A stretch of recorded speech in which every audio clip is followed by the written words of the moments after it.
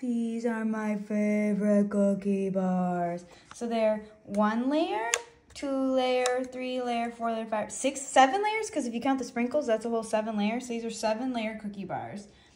I love to theme them per every year. Also, if you've not tried these Reese's Peanut Butter Pink Hearts, they're so good. They're white chocolate on the outside, and they're really good. So we're gonna bake these. It's gonna be so cute, and you are just gonna fall in love with this treat. This is fresh out of the oven. Now, some people are gonna be like, no to this, but I love a burnt marshmallow. So let's wait for it to cool, then we'll cut into it. It's gonna be really yummy. Let's cut into it. So I've let it cool for about 30 minutes before I bumped into it. That feels right. Now the marshmallows are still gushy, but that's where it tastes the best. Gushy, gushy, gushy. Because remember what's in here?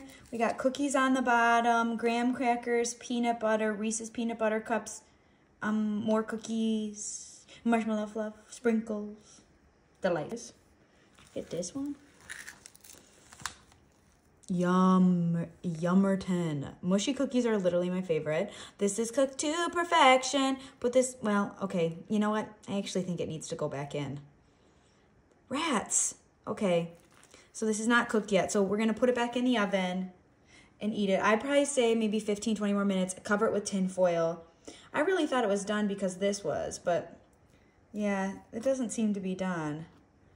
It's so crazy to me that it's so soupy. Like this is cooked up here though.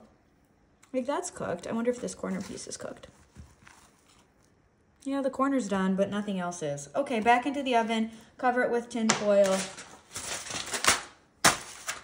Then it'll be ready.